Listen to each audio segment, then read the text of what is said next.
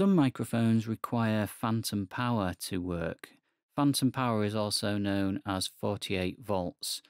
So it's when a microphone is a bit more sensitive and requires some extra power, either from a battery or from the audio recording device, to work properly. So the previous microphone we looked at was a dynamic mic, and that doesn't require phantom power. But this mic that we've got here is the Audio Technica rifle mic, or shotgun mic as it's sometimes referred to. And this one does require phantom power. So you need to switch this on the zoom in order for it to work. So make sure you connect the microphone first of all.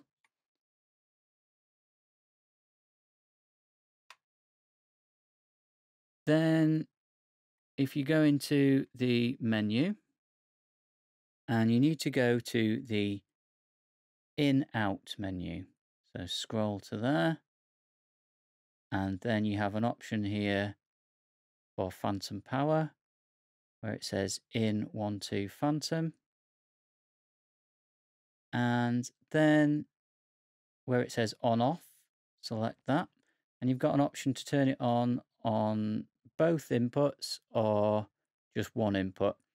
I would only switch it on the input that you actually need it. So make sure that is selected for input number 1. If you don't need phantom power on, it's best to keep it off because it does drain the battery quicker. When you have switched phantom power on, if you hit the menu button again a couple of times, 3-4 times, you eventually come back out to the main recording screen. And if you can see here, we can actually see that we've got a 48 volt in 1 on the screen, and that just represents the fact that you've got 48 volts of phantom power switched on for this microphone.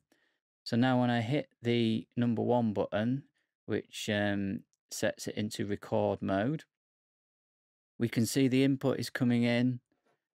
So you just make sure that you set the levels correctly with the dial.